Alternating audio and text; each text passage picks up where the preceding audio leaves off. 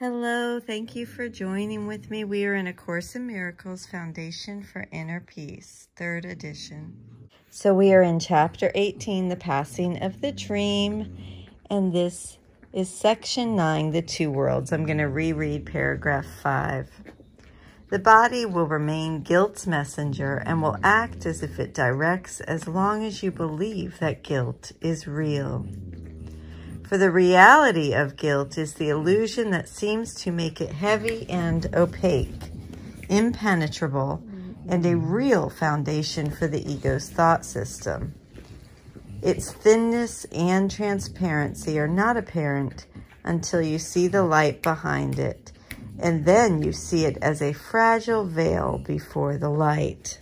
This heavy-seeming barrier, this artificial floor that looks like rock, is like a bank of low dark clouds that seem to be a solid wall before the sun. Its impenetrable appearance is wholly an illusion.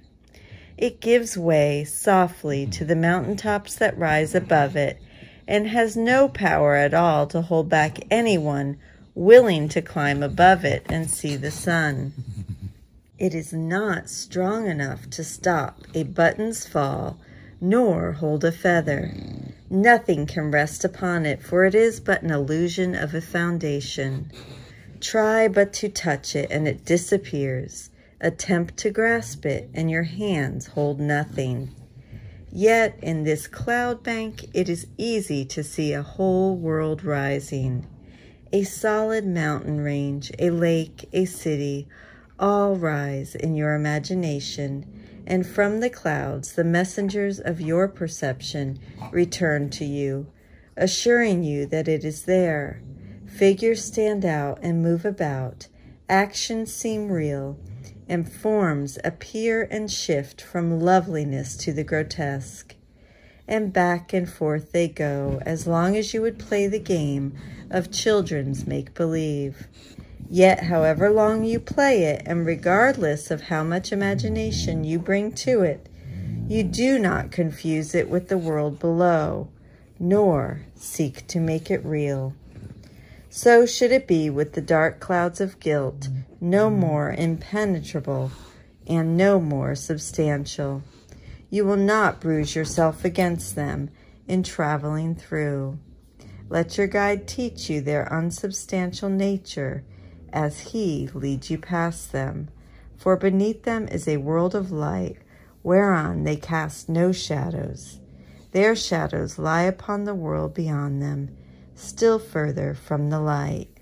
Yet from them to the light their shadows cannot fall. This world of light, this circle of brightness, is the real world, where guilt meets with forgiveness. Here the world outside is seen anew without the shadow of guilt upon it. Here are you forgiven, for here you have forgiven everyone. Here is the new perception where everything is bright and shining with innocence, washed in the waters of forgiveness and cleansed of every evil thought you laid upon it. Here there is no attack beyond the Son of God, and you are welcome.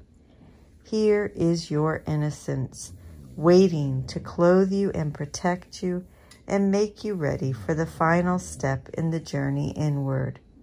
Here are the dark and heavy garments of guilt laid by and gently replaced by purity and love. And I'm just going to stop there and pick up paragraph 10 through 14 tomorrow. Thank you so much for joining with me. The Passing of the Dream, Chapter 18, Section 9, The Two Worlds. I love you. Have a beautiful day. I'll see you tomorrow.